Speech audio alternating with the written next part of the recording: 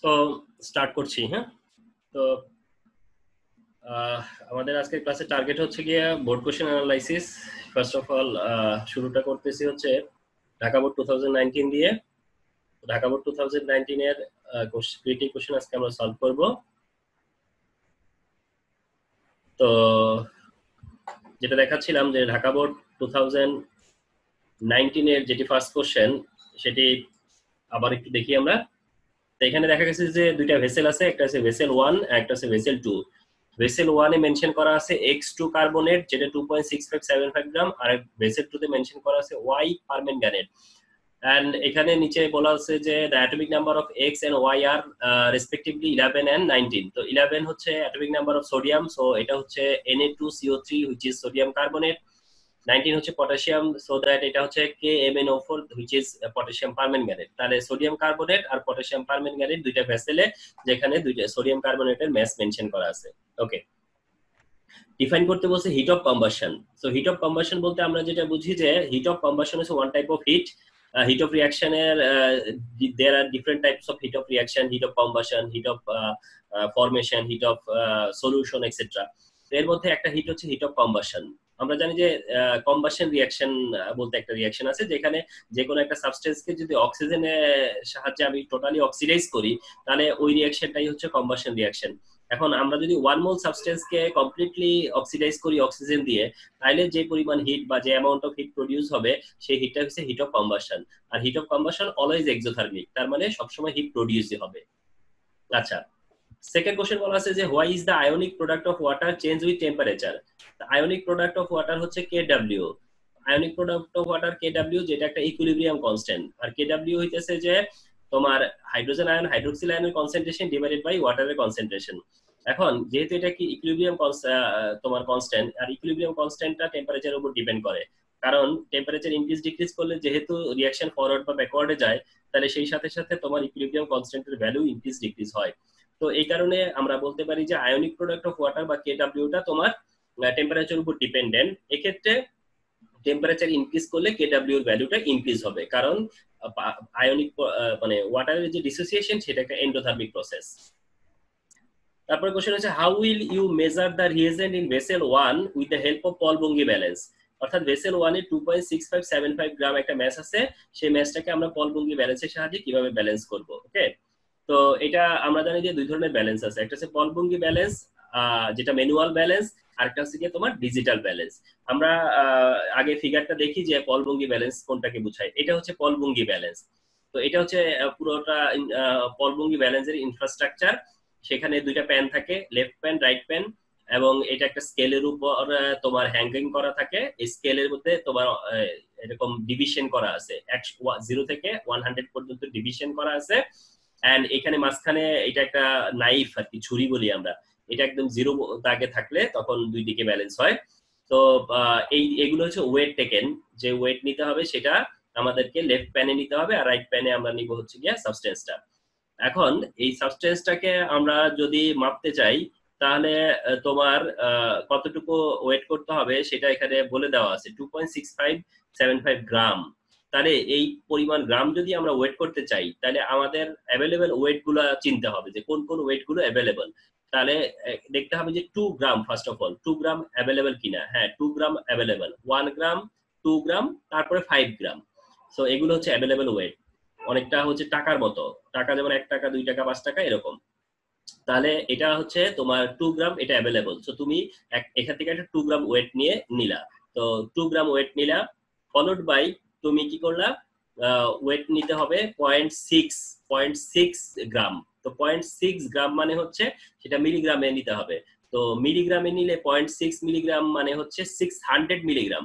কিন্তু 600 মিলিগ্রামের কোনো ওয়েট নাই, ওয়েট হচ্ছে 500 মিলিগ্রাম আর 100 মিলিগ্রাম। তাহলে তুমি এখান থেকে একটা আবার কিনছো 500 মিলিগ্রাম নিবা, 500 মিলিগ্রামের একটা ওয়েট নিবা যেটা তোমাকে 0.5 গ্রাম দিবে, একটা 100 মিলিগ্রাম নিবা যেটা তোমাকে 0.1 দিবে। তাতে করে তোমার ক্যালকুলেট হবে 2.6 পর্যন্ত। পরে ডেসিবেলের পরে 0.05 যেটা, সেটা হচ্ছে গিয়া তোমার 50 মিলিগ্রাম। তো 50 মিলিগ্রামের ওয়েট অ্যাভেলেবল, সো এখান থেকে তুমি আরেকটা নিলা হচ্ছে 50 মিলিগ্রাম, তার কারণে তুমি পেলা 0.05। তার মানে ইন টোটাল তোমার পাওয়া হলো 2.65 গ্রাম। কিন্তু তারপরে যে 0.65 এর পরে যে 75 অর্থাৎ 0.0075 যদি আমরা মনে করি, তাহলে সেই পরিমাণ ওয়েট কিন্তু এই নরমাল ওয়েট দিয়ে করা যাবে না।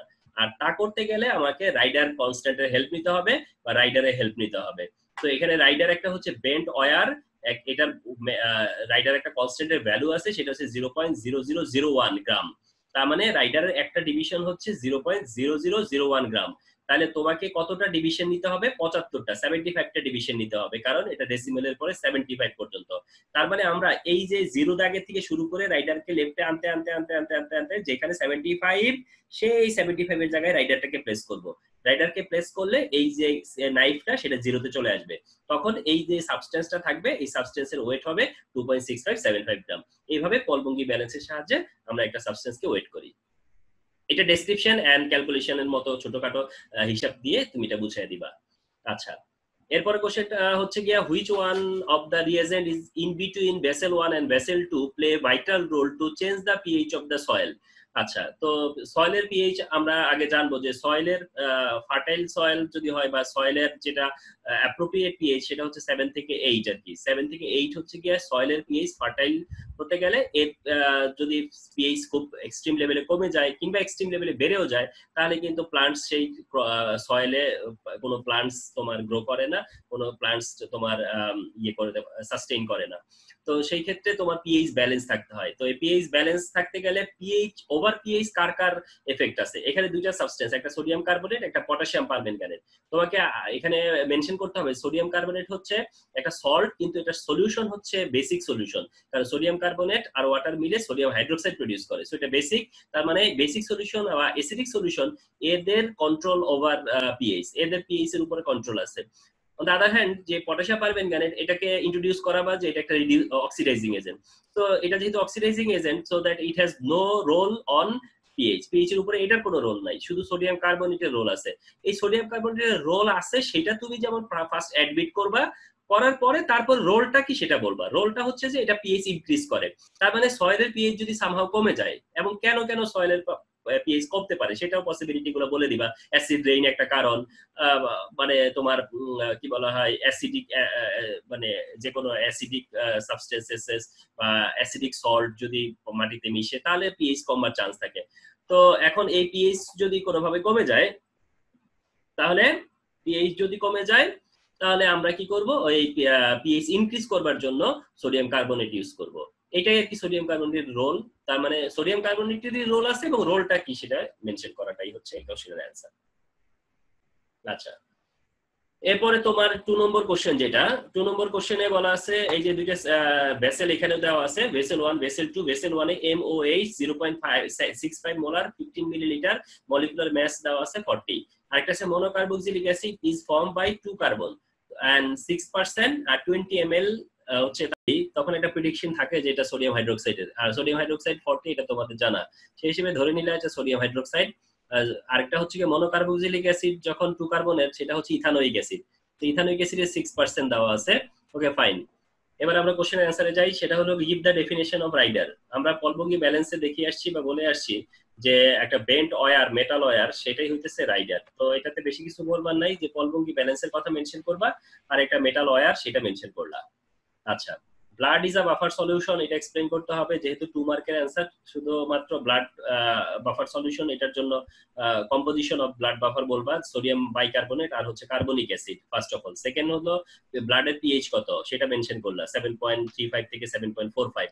ওকে, তারপরে ফলোড বাই মেনশন করলা যে ব্লাডে যদি পিএইচ তোমার ইয়ে করে, ইনক্রিজ ডিক্রিজ করে, তাহলে আমাদের প্রবলেম কি হতে পারে, একটা পসিবিলিটি বলে তারপরে বলবা যে ব্লাডের পিএইচ যেহেতু need to B remain constant বা need to B remain fix, এই জন্য ব্লাডের বাফার সলিউশন, মানে ব্লাডের যে সোডিয়াম বাইকার্বনেট এবং কার্বনিক অ্যাসিড মিলে তখন বাফার সলিউশনে কাজ করে। সো বাফার সলিউশনের ডেফিনেশন এখানে অ্যাড করে দিবা। আচ্ছা, তারপরে কোশ্চেনটা বলছে explain the food preserving mechanism of the solution of vessel 2। তাহলে সলিউশন অফ ভেসেল 2 হচ্ছে গিয়ে 6% তোমার হচ্ছে ইথানোয়িক অ্যাসিডের সলিউশন। আর তোমাদের এটা তো জানাই থাকবে যে 6% ইথানোয়িক অ্যাসিডের সলিউশন হচ্ছে ভিনেগার। সো ভিনেগারের প্রিজার্ভেশন মেকানিজম, যেটা চ্যাপ্টার 5 থেকে তোমরা জেনে নিবা বা পড়ে নিবা। তারপরে যে কোশ্চেনটা বলছে analyse mathematically whether the pH value of the solution of the mixture of vessel 1 and vessel 2 will be changed or not by adding small amount of hydrochloric acid.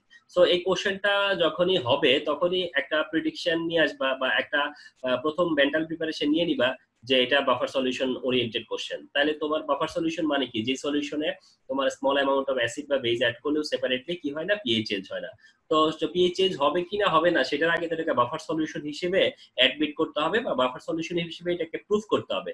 যদি বাফার সলিউশন হয় তাহলে সে তুমি জাস্ট বলবা যে pH change হবে না, কিন্তু এটা যে বাফার সলিউশন সেটা ম্যাথমেটিক্যালি দেখাতে গেলে সেক্ষেত্রে তোমাকে যেটা করতে হবে, এই সোডিয়াম হাইড্রোক্সাইড আর ইথানোয়িক অ্যাসিডের মধ্যে যে রিঅ্যাকশন হবে সেই রিঅ্যাকশনে যদি এমন হয় যে ইথানোয়িক অ্যাসিড রিমেইন করে তাহলে এটা বাফার হবে, আর যদি ইথানোয়িক অ্যাসিড রিমেইন না করে হ্যাঁ তাহলে কিন্তু এটা বাফার হবে না। তার মানে হচ্ছে ইথানোয়িক অ্যাসিড মোর হতে হবে, রিমেইন করতে হবে, তাহলে এটা বাফার সলিউশন হবে। সেই রিমেইন করবে কি করবে না সেটা কি করে বার করবা, তো সেই বার করাটার জন্য তোমাকে যেটা করতে হবে এটার সলিউশনটা এখানে দেখো। এখানে যেভাবেই বলা আছে না কেন আসল ব্যাপারটা হচ্ছে যে তোমাকে যখন বলছে যে 6% সোডিয়াম ইথানোয়িক অ্যাসিড, এই যে 6% ইথানোয়িক অ্যাসিড, 6% ইথানোয়িক অ্যাসিডের মানেটা দাঁড়ায় যে 100 ml এ 6 গ্রাম। 100 ml এ যদি 6 গ্রাম হয় তাহলে 1000 ml এ কত গ্রাম, 60 গ্রাম। তো 1000 ml এ যদি 60 গ্রাম হয় তাহলে পার লিটারে 60 গ্রাম। তো পার লিটারে 60 গ্রাম মানে ইথানোয়িক অ্যাসিডের মলিকুলার মাস তো 60, তাহলে পার লিটারে কত মোল আছে, 1 মোল। তার মানে সলিউশনের মোলারিটি কত, 1। তার মানে ইথানোয়িক অ্যাসিডের মোলারিটি কত পাওয়া গেল, 1। তাহলে ইথানোয়িক অ্যাসিডের মোলারিটিটা সহজে বের করে নিলাম। আচ্ছা, অন্যদিকে এবার কি করব, যে সোডিয়াম হাইড্রোক্সাইডের যে বলা ছিল ভেসেল 1 এ 15 ml 0.65 মোলার, আমি সবসময় যে কাজটা তোমাদেরকে শিখিয়ে দেই যে এই 15 ml 0.65 মোলারকে মাল্টিপ্লাই করে দিবা। এই যে মাল্টিপ্লাই করে, এই যে মাল্টিপ্লাই তারা দেখিয়ে দিছে, মাল্টিপ্লাই করে যে নতুন ভলিউম পাবা সেটা মোলার ভলিউম হবে। সবসময় মনে রাখবা সেটা 1 মোলার সলিউশনের ভলিউম হবে। তাহলে এটা 1 মোলার। আর 20 ml 1 মোলার যেটা ইথানোয়িক অ্যাসিড, 20 ml 1 মোলার ছিল, তাহলে সেটা তো 20 ml 1 মোলারই থাকবে। তাহলে কি দাঁড়ালো, এটা 20 ml 1 মোলার আর এটা হলো 9.75 এর হচ্ছে গিয়া 1 মোলার। তাহলে এদের মধ্যে যখন রিঅ্যাকশন হবে তখন 20 ml এর সাথে 9.75 রিঅ্যাক্ট করবে, করলে 20 থেকে 9.75 ইথানোয়িক অ্যাসিড নিউট্রালাইজ হবে, কিন্তু 10.25 ml তো রয়ে যাবে, কিন্তু অ্যালকালি যে সে তো থাকবে না। তাহলে আমরা কন্ডিশনে কি দিয়েছিলাম যে ইথানোয়িক অ্যাসিড রিমেইন করতে হবে। ইথানোয়িক অ্যাসিড রিমেইন করা মানেই হচ্ছে এটা বাফার, নো ডাউট। তাহলে এটা যে বাফার সলিউশন হলো সেটা তুমি মেনশন করবা, করে তারপরে তুমি মানে ডেসক্রিপশন দিবা যে ফার্দার যদি আমরা HCl অ্যাড করি তাহলে পিএইচ এর চেঞ্জ হবে না। তবে এই অ্যানসারটা যেখান থেকে নেওয়া তারা মেকানিজমটা দেখায় নাই, তো মেকানিজমটা দেখিয়ে দিবা। মেকানিজম ছাড়া অ্যানসারটা ঠিক হবে না। কিভাবে অ্যাসিড অ্যাড করার পরেও হাইড্রোজেন আয়ন নিউট্রালাইজ হয় সেটা দেখিয়ে অ্যানসারটা ক্লোজ করবা। এই হচ্ছে গিয়ে এই স্টেমটার আনসার। ওকে, আচ্ছা, এরপরে এই কোশ্চেনটা, কোশ্চেন নাম্বার 3। কোশ্চেন নাম্বার 3 তে দেখো দুইটা সিন দিছে তারা, সিন 1 সিন 2। সিন 1 এ তারা বলছে ভেজিটেবল 7 থেকে 8% সোডিয়াম ক্লোরাইডের সলিউশন আর ক্যানিং, আর সিন 2 তে দিছে ফিশ 40% ফর্মালডিহাইডের আর ক্যানিং। তো দুইটাই ক্যানিং, একটা হলো তোমার হচ্ছে ভেজিটেবল ক্যানিং আর একটা হচ্ছে ফিশ ক্যানিং। ভেজিটেবল ক্যানিং এ 7 থেকে 8% সোডিয়াম ক্লোরাইড দেওয়া আছে। তোমরা একটু দেখো এই 7 থেকে 8% সোডিয়াম ক্লোরাইড দিলে মনে রাখবে এটাকে বলা হয় কিউরিং, এই মেথডটাকে বলা হয় কিউরিং। আর 40% ফর্মালডিহাইড মানে এটা ফরমালিন। সো এবার আসি কোশ্চেনে, ডিফাইন স্টিম ডিস্টিলেশন, চ্যাপ্টার 2 থেকে নেওয়া আছে এটা। Steam distillation, solvent extraction, steam distillation, crystallisation, ওখানে দেখবা ডেফিনেশন আছে, সেখান থেকে স্টিম ডিস্টিলেশন একটা টাইপ অফ ডিস্টিলেশন জেনে নিবা। Why is sodium hydroxide used in toilet cleaner preparation, যে কেন sodium hydroxide toilet cleaner preparation use হয়। আমরা অবশ্য কোশ্চেনটা করি যে সোডিয়াম হাইড্রোক্সাইড গ্লাস ক্লিনারে কেন ইউজ করা হয় না, কিন্তু এখানে কিন্তু তা চায় নাই, তারা বলছে টয়লেট ক্লিনারে সোডিয়াম হাইড্রোক্সাইড কেন ইউজ করা হয়। তো টয়লেট ক্লিনারে সোডিয়াম হাইড্রোক্সাইড ইউজ করা হয় কারণ সোডিয়াম হাইড্রোক্সাইড একটা অ্যালকালি, স্ট্রং অ্যালকালি। তো স্ট্রং অ্যালকালি হয়, আর যেহেতু টয়লেট তোমার সিরামিকের তৈরি, তো সিরামিকটা তো সোডিয়াম হাইড্রোক্সাইডের সাথে রিঅ্যাকশন করবে না, এই জন্য সোডিয়াম হাইড্রোক্সাইড এক্ষেত্রে safe. Rather sodium carbon hydroxide তার ক্লিনিং এর কাজ করবে, সোডিয়াম হাইড্রোক্সাইড ক্লিনিং এজেন্ট তার ক্লিনিং এর কাজ করবে, কিন্তু টয়লেট ক্লিনার হিসেবে এটা অ্যাপ্রোপ্রিয়েট কেন, কারণ টয়লেট ক্লিনারে সিরামিকের সাথে সোডিয়াম হাইড্রোক্সাইড রিঅ্যাক্ট করে না, সো করোশন হবে না। একটা হচ্ছে explain the importance of step 3 in scene 1। এই যে স্টেপ 3 ইন সিন 1 মানে ক্যানিং এর ইম্পর্টেন্স আর কি। সো তোমরা চ্যাপ্টার 5 এ যদি যাও তাহলে দেখবা যে ক্যানিং এর একটা ফ্লো চার্ট আছে, মানে ক্যানিং প্রসেস আছে, ক্যানিং প্রসেসে একটা ফ্লো চার্ট আছে। মানে ক্যানিং এর ইম্পর্টেন্স যেহেতু বলছে, ফ্লো চার্টটাও তো এখানে ইম্পর্টেন্ট না, তোমাকে শুধু ক্যানিং এর ইম্পর্টেন্সটা বোঝানোর কথা বলা হয়েছে, ক্যানিং এর ইম্পর্টেন্স। তো তোমরা তো কনসেপচুয়ালি এটা লিখতে পারতা যে ক্যানিংটা কেন, ফুড প্রিজার্ভেশনের জন্য ক্যানিং এর ইম্পর্টেন্স কি। তো ক্যানিং কিভাবে হয় সেটা এখানে মেজর ব্যাপার না, ব্যাপারটা হচ্ছে ক্যানিং এর ইম্পর্টেন্সটা। তাহলে ফুড প্রিজার্ভেশন বা ফুড সেফটি নিয়ে কথা বলবা, ফুড প্রিজার্ভেশনের কথা বলবা, ফুড স্পয়েল নিয়ে কথা বলবা, ফুড ডেলিভারি নিয়ে কথা বলবা, মার্কেটাইজের কথা বলবা, এইসব বলে বলে ক্যানিং এর ইম্পর্টেন্সটা বুঝিয়ে দিবা। বিশেষ করে স্পয়েলের কথাটা বেশি করে মেনশন করবা। আচ্ছা, দেন হচ্ছে গিয়া compare the acceptability of preserve food in between scene 1 and scene 2। মানে সিন 1 এর প্রিজার্ভেশন মেথড আর সিন 2 এর প্রিজার্ভেশন মেথডের অ্যাকসেপ্টেবিলিটি। অবশ্যই সিন 1 অ্যাকসেপ্টেবল, সিন 2 অ্যাকসেপ্টেবল না। অর্থাৎ সিন 1 এ যেহেতু কিউরিং করা হয়েছে, সোডিয়াম ক্লোরাইড দিয়ে প্রিজার্ভেশন করা হয়েছে, এটা সেফ, সো এটা অ্যাকসেপ্টেবল। কিন্তু পরেরটা তো ফর্মালডিহাইড, এটা দিয়ে যদি প্রিজার্ভ করা হয়, সেটা কোন ক্ষেত্রে প্রিজার্ভ করা হয় তোমরা জানো, ডেড এনিমেলস এর ক্ষেত্রে। কিন্তু এটা ফিশের ক্ষেত্রে এটা সুইটেবল না, কারণ এটা তখন টক্সিক বা পয়জনের কাজ করে এবং সেটা ক্যান্সার ডিজিজের ক্রিয়েট করে। সো ফর্মালডিহাইডটা প্রিজারভেটিভ ঠিক আছে, বাট ফুড প্রিজারভেটিভ হিসেবে এটা ঠিক না বা অ্যাপ্রোপ্রিয়েট না। সেটা আর কি মোটামুটি কনসেপচুয়ালি লিখে দিয়ে আসবা। কোশ্চেন নাম্বার 4 যেটা এখানে আছে, দেখো কোশ্চেন নাম্বার 4 এর তিনটা element x Y Z element আছে। এক্স হচ্ছে x plus ion, Y Y two plus ion, Z Z three plus ion. R number of elements না, এখানে হয়তো ইলেকট্রন। আচ্ছা, number of electron in ion হচ্ছে কি 10 10 10। আচ্ছা, যে প্লাস তার 10 ইলেকট্রন, তার মানে হচ্ছে প্লাস রিমুভ করলে অ্যাটমিক নাম্বার হবে 11, কারণ একটা ইলেকট্রন দিয়ে প্লাস হইছে, সো ইলেকট্রন ছিল হলো 11টা। 2 প্লাস মানে ছিল 12টা, 3 প্লাস মানে ছিল 13টা। তাহলে x Y Z respectively 11 12 13 element, তার মানে হচ্ছে সোডিয়াম ম্যাগনেসিয়াম অ্যালুমিনিয়াম। এই যে নিচে নোট দিয়ে দিছি, x Y Z respectively sodium magnesium and aluminium. So no doubt sodium magnesium aluminium হলে দেন आंसर কি হবে। ডিফাইন ক্যাটালিস্ট, ক্যাটালিস্টের ডেফিনিশন দিতে বলছে। তোমরা জানো যে reaction, rate of reaction increase decrease করে কিন্তু নিজে চেঞ্জ হয় না। এই যে দেখো একই জায়গা থেকে প্রায় একই কনসেপ্টে আবার একটা কোশ্চেন করছে, অ্যামোনিয়াম হাইড্রোক্সাইড গ্লাস ক্লিনারে কেন ইউজ করা হয়। মানে একই বছর সোডিয়াম হাইড্রোক্সাইড কেন তোমার টয়লেট ক্লিনারে ইউজ করা হয়, আবার গ্লাস ক্লিনারে কেন অ্যামোনিয়াম হাইড্রোক্সাইড ইউজ করা হয়, একই কোশ্চেনে দিয়ে দিছে। আচ্ছা যাই হোক, তবুও এই কোশ্চেনের অ্যান্সার করতে যায় কি বলবা, যে গ্লাস ক্লিনারে সোডিয়াম হাইড্রোক্সাইড কেন ইউজ করা যায় না সেটা বলে আসতে হবে।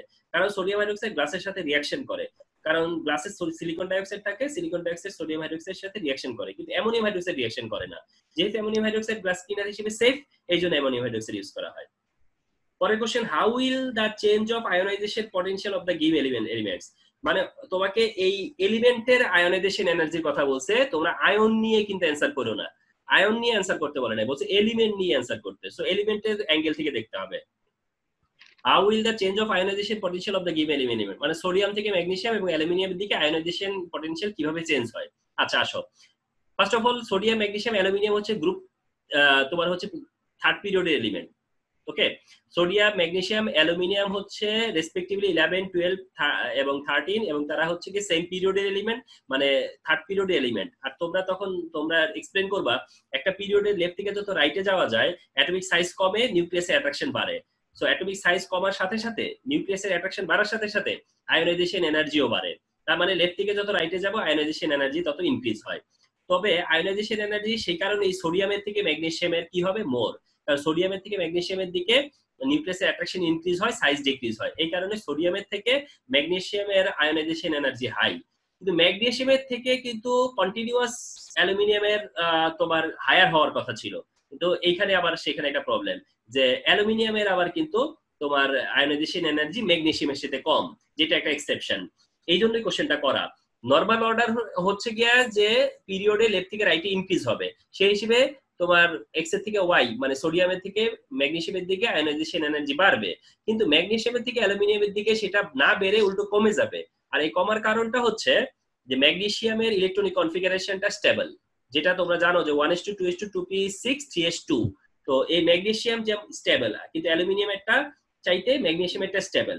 তো ম্যাগনেসিয়ামের ইলেকট্রনিক কনফিগারেশন স্টেবল হওয়ার কারণে তার কাছ থেকে ইলেকট্রন সরাইতে কিছু এনার্জি বেশি দিতে হয়। তাহলে ম্যাগনেসিয়ামকে যেহেতু কিছুটা এনার্জি বেশি দিতে হবে, এই কারণে তার পরের এলিমেন্ট অ্যালুমিনিয়ামের থেকে তার আয়োনাইজেশন এনার্জি বেড়ে যায়। তাহলে অর্ডারটা কি দাঁড়ালো, যে তোমার এখানে লোয়েস্ট হচ্ছে এক্স এর, তারপরে তোমার এক্স এর থেকে ওয়াই হায়ার, কিন্তু ওয়াই এর থেকে আবার জেড হচ্ছে লেস, সেই হিসেবে অর্ডারটা কি দাঁড়ায় যে ওয়াই হচ্ছে হাইয়েস্ট, তারপরে হচ্ছে গিয়া তোমার নরমালি জেড, শেষে হচ্ছে এক্স।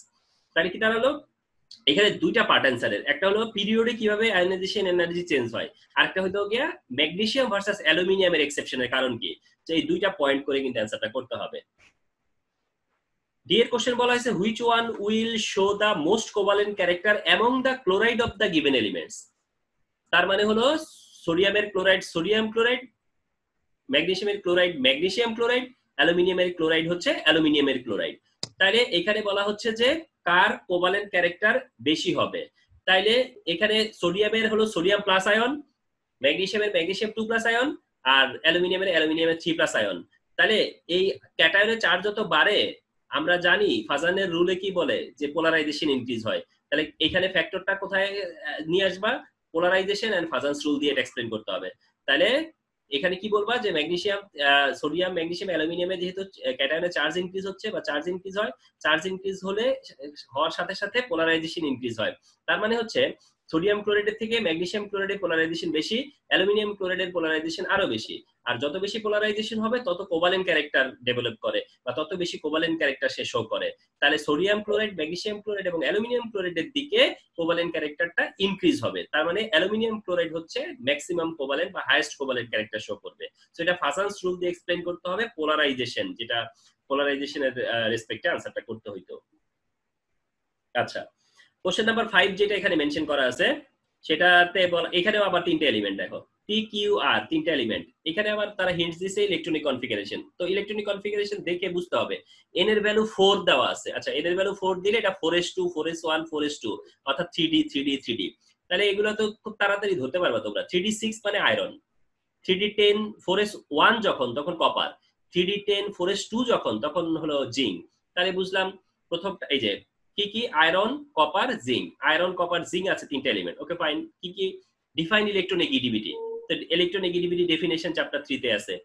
আচ্ছা, explain electronic configuration of phosphorus according to হুন্স rule, মানে ফসফরাসের ইলেকট্রনিক কনফিগারেশন হুন্স রুল দিয়ে বুঝিয়ে দিবা। ওই বক্স সিস্টেমে স্পিন ডাইরেকশন দিয়ে দেখাই দিবা যে তার 3p অরবিটালে তিনটা ইলেকট্রন একই স্পিনে থাকে। ওকে, সেটা হলো হুন্স রুল। আচ্ছা, কোশ্চেন না সিতে কি বলা হয়েছে, why p element shows the different oxidation state। তার মানে হলো p মানে কি আয়রন, তবে iron shows different oxidation state। তুমি এটা কিভাবে অ্যানসার করবা যে p for iron, iron can show different oxidation state. একটা হচ্ছে Fe2+ ফেরাস, Fe3+ ফেরিক। তাহলে এটা মেনশন করবা আগে, করার পরে তারপরে রিজনে যায় বলবা যে এটা একটা ট্রানজিশন এলিমেন্ট, আর transition এলিমেন্টটাই variable oxidation number show করে। এখন কথা হচ্ছে যে ট্রানজিশন এলিমেন্টটা কেন ভেরিয়েবল অক্সিডেশন নাম্বার শো করে, সেটা অ্যানসার করতে গেলে তোমাকে তিনটা পয়েন্ট দেখাতে হবে। একটা পয়েন্ট, এদের 3d অরবিটাল থাকে কি পার্শিয়ালি ফিল্ড, এদের 3d অরবিটাল পার্শিয়ালি ফিল্ড থাকে।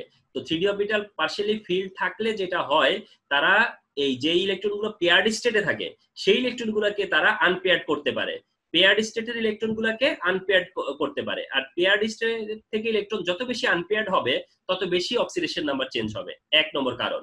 দুই নম্বর কারণ হলো 4s আর 3d, 4s 3d এই দুইটা অরবিটালের মধ্যেও এরা ডিফারেন্ট অরবিটে আছে, কিন্তু এই দুইটা অরবিটালের মধ্যে ইলেকট্রন ট্রানজিশন হতে পারে। সো এটা একটা অ্যাডভান্টেজ যে 3d থেকে 4s, 4s থেকে 3d তে ইলেকট্রন ট্রানজিট করে। তো ট্রানজিটের এই সুযোগটা তারা নিতে পারে। আর শেষ যেটা কারণ, যে কারণে তারা ডিফারেন্ট অক্সিডেশন নাম্বার শো করে, সেটা হলো stability of ions. Stability of ions R almost equal. অর্থাৎ এমন যদি হইতো যে একটা আয়ন খুব বেশি স্টেবল, একটা আয়ন একদমই স্টেবল না, তাহলে যেটা স্টেবল না সেটা কোনোদিনও সে ফর্ম করতো না। এখন তারা ডিফারেন্ট স্টেট তৈরি করলেও এই ডিফারেন্ট স্টেটেও তারা স্টেবল কম্পাউন্ড প্রডিউস করতে পারে। তো যেহেতু তারা ডিফারেন্ট স্টেটে স্টেবল কম্পাউন্ড প্রডিউস করতে পারে, এই জন্য তারা ডিফারেন্ট স্টেটে যেতেও চায়। তাহলে তিনটা কারণ, 3d পার্শিয়ালি ফিল্ড 3d থাকার কারণে, 3d থেকে 4s এর ট্রানজিশন হওয়ার কারণে, আরেকটা কারণ হচ্ছে তোমার এই যে আয়নগুলো স্টেবল কম্পাউন্ড ফর্ম করতে পারে বলে। সো এই সকল কারণ দেখায় বলবা যে এটা ডিফারেন্ট অক্সিডেশন স্টেট শো করে। আচ্ছা, ডিতে বলা হয়েছে analyse the cause of different Colors of chloride of কিউএনআর। মানে ক্লোরাইড এখানে কোনো ব্যাপার না, আমার কাছে শুধু বুঝতে চাওয়া যে কপার আর জিঙ্ক এর মধ্যে ডিফারেন্ট কালার হওয়ার কি আছে। তাইলে আমরা জানবো যে কপার কালারফুল কম্পাউন্ড ফর্ম করবে, জিঙ্ক করবে না। তার মানে এটা হচ্ছে ট্রানজিশন ভার্সাস নন ট্রানজিশন। তাহলে তুমি এটা এভাবে মেনশন করবা যে কিউ আর দুইটাই ডি ব্লক এলিমেন্ট, কিন্তু ডি ব্লক এলিমেন্ট হলেও কপার হচ্ছে ট্রানজিশন এলিমেন্ট, সেখানে জিঙ্ক ট্রানজিশন না। আর যেহেতু কপার ট্রানজিশন এলিমেন্ট, তাহলে কপার আয়ন কালারফুল হয়, জিঙ্কের আয়ন কালারফুল না। সেটা বলে কপার কেন কালারফুল দেয় সেটা আমার নোটে বলা আছে, তবু বলে দিচ্ছি। কপার আয়নের ডিজেনারেট স্টেট থেকে নন ডিজেনারেট স্টেটে যাওয়ার একটা টেন্ডেন্সি আছে। নন ডিজেনারেট স্টেটে যখন যায় তখন এনার্জি অ্যাবজর্পশন রেডিয়েশন হয়, আর সেই এনার্জি অ্যাবজর্পশন রেডিয়েশনের কারণেই কালারফুল হয়, যেটা নন ট্রানজিশন হলে এটা হয় না। সো ওই ভিউ থেকে অ্যান্সারটা করতে হবে আর কি। হ্যাঁ, সো ট্রানজিশন ভার্সাস নন ট্রানজিশনের কনসেপ্ট। তাহলে দেখছো এই কোশ্চেনটার ভিতরে দুইটা ট্রানজিশনের ক্যারেক্টারিস্টিক চলে আসছে একই কোশ্চেনে। আচ্ছা, কোশ্চেন নাম্বার 6 যেটা দেখো, এটা কোয়ালিটেটিভ কেমিস্ট্রি। আর নাইট্রেট আর একটাকে কিউসিএল, এই দুইটাকে এই মিক্স করা হয়েছে সি ভেসেলে, এ vessel B vessel C ভেসেলে mix করা হয়েছে কনস্ট্যান্ট টেম্পারেচারে। এ ভেসেলে আর নাইট্রেট আর বি ভেসেলে আছে কিউসিএল। তো এটাতে 27 ডিগ্রি সেলসিয়াসে আর নাইট্রেটের সলিবিলিটি দেওয়া আছে। আর নাইট্রেট মানে ফার্স্ট এই যে ভেসেল এতে যেটা আছে তার সলিবিলিটি দেওয়া আছে, আর কেএসপি দেওয়া আছে আরসিএল এর। আরসিএল আসবে কোত্থেকে? এই আর নাইট্রেট আর কিউসিএল রিঅ্যাকশন করবে, করে আরসিএল তৈরি হবে। সুতরাং সেই নতুন করে তৈরি হওয়া আরসিএল এর কেএসপি দেওয়া আছে। আচ্ছা, এই এর বেসিসে আমাদের আনসার কি? পোলারাইজেশন কি? এই যে কিছুক্ষণ আগে যে আলোচনা করলাম হাজান্স রুলের ব্যাপারে, পোলারাইজেশন যেটা আছে distortion of anion by cation, distortion of electron cloud of anion by cation, এটা হচ্ছে পোলারাইজেশন। আচ্ছা, বলছে solubility of sodium chloride 25 degree সেলসিয়াসে 36, মানে কি? মানেটা হচ্ছে 25 ডিগ্রি সেলসিয়াসে 100 গ্রাম সলভেন্টকে যদি আমরা স্যাচুরেট করতে চাই তাহলে 36 গ্রাম সোডিয়াম ক্লোরাইড লাগবে। মানে সোডিয়াম ক্লোরাইডে 36 গ্রাম আমি 100 গ্রাম সলভেন্টে অ্যাড করতে পারবো ম্যাক্সিমাম, যদি আমি সলিউশনকে স্যাচুরেট করতে চাই। এটাই বুঝাইছে সলিবিলিটি অ্যাবিলিটিটা। আচ্ছা, সিতে বলছে determine the solubility product of R nitrate in vessel এ। এই যে ভেসেল এ তে যে আর নাইট্রেট আছে এর সলিবিলিটি প্রোডাক্ট বের করতে বলছে, মানে কেএসপি বের করতে বলছে। তাহলে আর নাইট্রেট থেকে আর পজিটিভ আয়ন হবে, নাইট্রেট নেগেটিভ আয়ন হবে। তাহলে কেএসপি যদি এক্সপ্রেস করি তাহলে আমাদের এইখানে পাবো এস ইনটু এস, আর এর জন্য একটা এস আর নাইট্রেটের জন্য একটা এস। এস ইনটু এস মানে এস এর স্কয়ার। এখন কথা হচ্ছে এস এর ভ্যালু কোনটা বসাবা? আমি একটু বুঝায় বলি।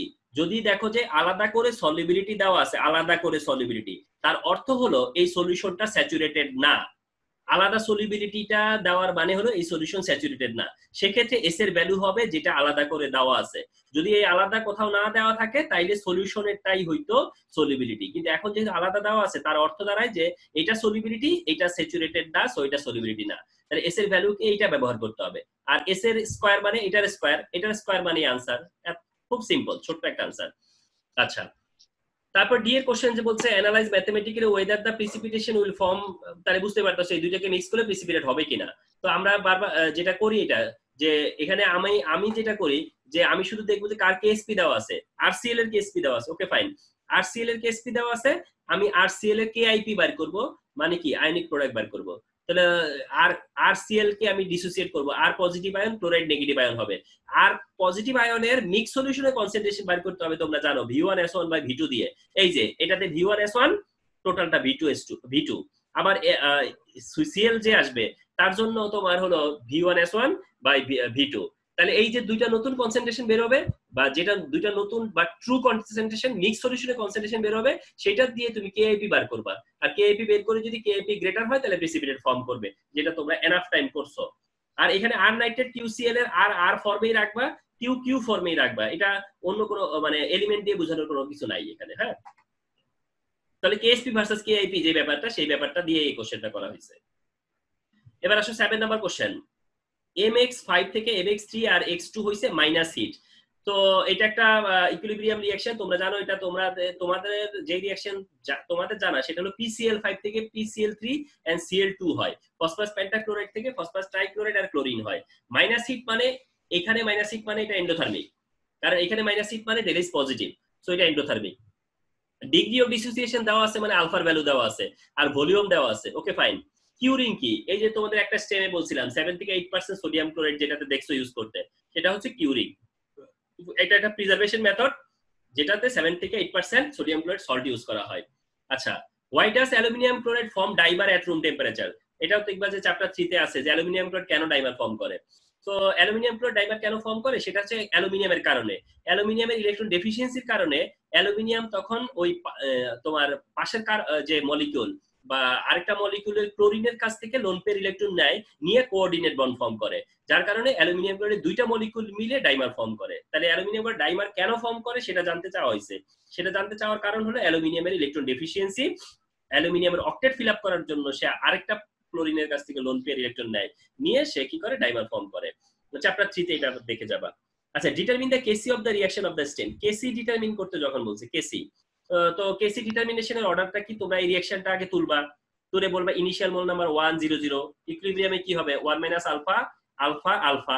আচ্ছা, এরপরে তোমরা এই আলফার ভ্যালুটা কত, আলফার ভ্যালু তো হচ্ছে 80% মানে 0.8, তাহলে 1 মাইনাস আলফা মানে 1 মাইনাস 0.8 আর আলফা মানে 0.8 এই যে মোল নাম্বারগুলো আছে সেগুলোকে জাস্ট 2 লিটার দিয়ে ডিভাইড করবা, কারণ কি মোলার কনসেন্ট্রেশন পাবা।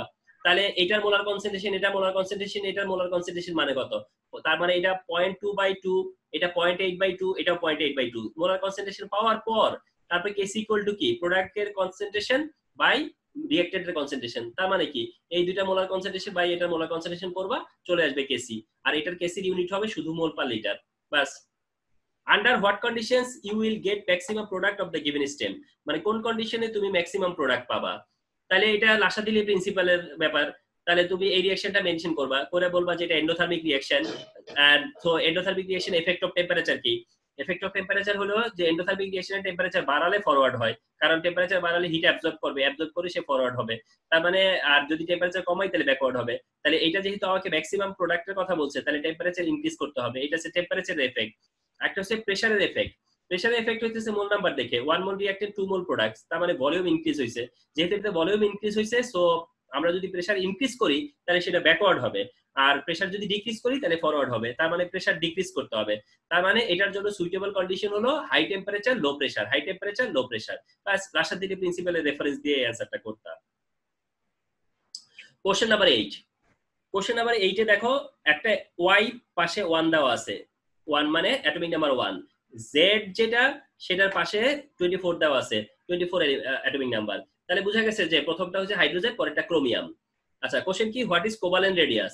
মনে রাখবা অ্যাটমিক রেডিয়াস মানেই কোভালেন্ট রেডিয়াস, মেইনলি যে দুইটা কনজিকিউটিভ নিউক্লি বা দুইটা কনজিকিউটিভ নিউক্লিয়াসের মাঝখানে যে ডিসটেন্স এর এভারেজ মানে হাফ অফ ডিসটেন্স, যেটা হাফ ডিসটেন্স দুইটা নিউক্লিয়াসের মাঝখানে, দুইটা নিউক্লিয়াসের বিটুইন টু কনজিকিউটিভ নিউক্লি, মানে দুইটা নিউক্লিয়াস যদি কাছাকাছি আসে তাহলে তাদের মধ্যে যে এভারেজ ডিসটেন্স, তার মানে টোটাল ডিসটেন্সের যে হাফ, সেটাকে বলা হয় কোভালেন্ট রেডিয়াস, যেটা actually atomic radius. Why concentrated HCl used in flame test? Flame test HCl কেন ইউজ করা হয়, চ্যাপ্টার 2 থেকে নেওয়া আছে এটা। তো ফ্লেম টেস্ট করতে গেলে মেটাল আইডেন্টিফাই করে, মেটাল আইডেন্টিফাই করতে গেলে HCl কেন ইউজ করা হয়, কারণ HCl ইউজ করলে মেটাল ক্লোরাইডে কনভার্ট হয়, আর মেটাল ক্লোরাইড হচ্ছে ভোলাটাইল, মানে সহজেই তোমার হচ্ছে ইয়ে হয়, ভেপারাইজ হয়। তো এই জন্য সহজে ভেপারাইজ হয় বলেই আমরা ক্লোরাইডের পাওয়ার জন্যই অ্যাকচুয়ালি হাইড্রোক্লোরিক অ্যাসিড ইউজ করি। আচ্ছা, why Z element form complex compound? Z এলিমেন্টটা হচ্ছে গিয়া তোমার এই যে ক্রোমিয়াম, তাহলে বলতেছে এটা কেন কমপ্লেক্স কম্পাউন্ড ফর্ম করে। তাহলে এখানে কেন টাইপের কোশ্চেন করার মানে হলো গিয়া একটা ব্যাপার, আর কিভাবে ফর্ম করে সেটা একটা ব্যাপার। কিন্তু এখানে যেহেতু কেন বলছে, কেনর অ্যান্সারটা হয়তো প্রায়োরিটি পাবে, কিন্তু তার সাথে কিভাবে ফর্ম করে সেটাও দেখাবা। আচ্ছা, তুমি বলবা যে ফার্স্ট অফ অল জেড হচ্ছে ক্রোমিয়াম, ক্রোমিয়াম একটা ট্রানজিশন মেটাল, আর ট্রানজিশন মেটালের একটা জেনারেল ক্যারেক্টারিস্টিক যে transition metal complex compound form করে। এবং সেটা কেন করে, কারণ তাদের কাছে কি থাকে, ভ্যাকেন্ট ডি অরবিটাল থাকে, আর এদের কাছে ভ্যাকেন্ট ডি অরবিটাল থাকে বলে এরা কি করতে পারে, vacant D অরবিটালে lone pair electron accept করতে পারে, আর লোন পেয়ার ইলেকট্রন অ্যাকসেপ্ট করার মাধ্যমে সে কমপ্লেক্স আয়ন ফর্ম করে। তবে সেইটার সাথে আর কি জিনিস ইনক্লুড করবা, দেখো এই যে নিচের দিকে এই যে ক্রোমিয়াম, ক্রোমিয়াম যা 24 ইলেকট্রনিক কনফিগারেশন, এই যে হচ্ছে তার 3D তে নরমালি ইলেকট্রনিক ডিস্ট্রিবিউশন, 3D তে তার 5টা ইলেকট্রন থাকে, 4s এ একটা থাকে, 3D তে 5টা 4s এ একটা, এটা নরমাল ডিস্ট্রিবিউশন।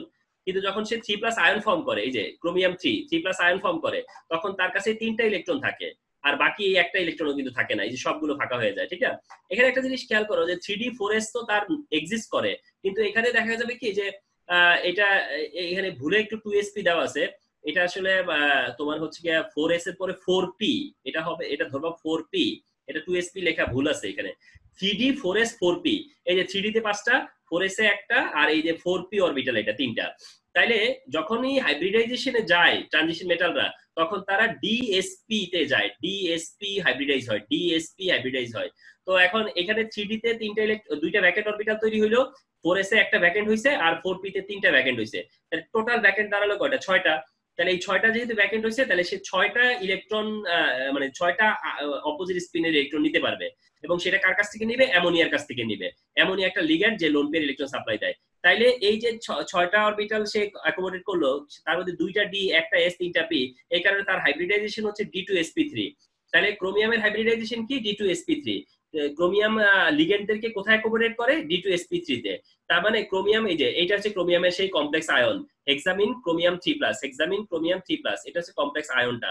তার মানে যারাই কমপ্লেক্স আয়ন ফর্ম করবে তারা এই ধরনের আয়ন ফর্ম করবে। এক্ষেত্রে ক্রোমিয়াম এই আয়নটা ফর্ম করছে। এটা একটা হচ্ছে কেন করে, একটা কিভাবে করে। কেন করে সেটা হচ্ছে যে তার ভ্যাকেন্ট অরবিটাল আছে বলে, এই যে ভ্যাকেন্ট অরবিটাল থাকার কারণে।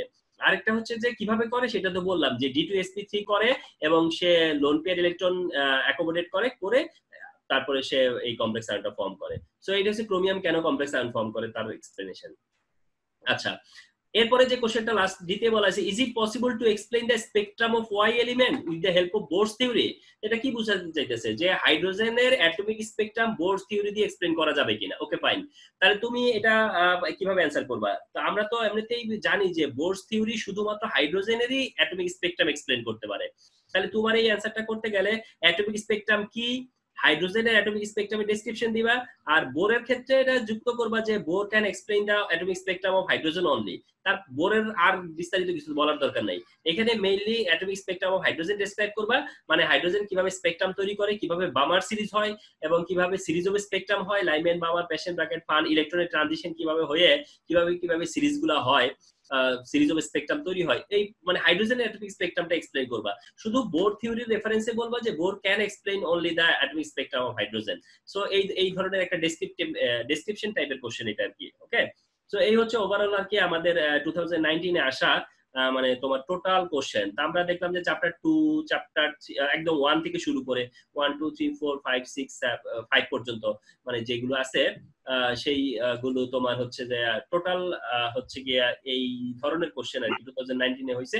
এবং তোমরা দেখতেছো যে কমপ্লিটলি মিক্স কোশ্চেন হয় আর কি। এর মধ্যে বেটার কোশ্চেন গুলো তোমরা দেখছো যে আমি মনে করি যে আমরা যদি এই 8টা কোশ্চেন দেখি, তাহলে আমরা যদি সিলেক্ট করতাম তাহলে হয়তো বা প্রথমটা ধরো অত নিলেও নিতে পারতা, পরেরটা ভালো ছিল এটা হয়তো নিতে পারতা, তবে এটাও এইটা অবশ্য নেওয়া যায়, এইটা নেওয়া যেত, এটা তো অবশ্যই নিতা 6 নাম্বারটা, 7 নাম্বার, 6 আর 7 মোটামুটি কম্পালসারি নিতাই তোমরা। 6 7 নেওয়াটা ওয়াইজ ছিল, তবে তার সাথে সাথে অন্যগুলোর মধ্যে যদি চ্যাপ্টার 3 উপরে তোমার যদি ভালো ক্লিয়ার কনসেপ্ট থাকে তাহলে চ্যাপ্টার 3 কোশ্চেন নিবা। আর এটা তো খুব ইজি ছিল, এটাও নিতে পারতা। মোটামুটি সবকিছু মিলাই আর কি তোমাদেরকে দেখতে হবে আর কি। হ্যাঁ, সো এই হচ্ছে গিয়ে ওভারঅল ব্যাপার। সো আমি রেকর্ডিংটা স্টপ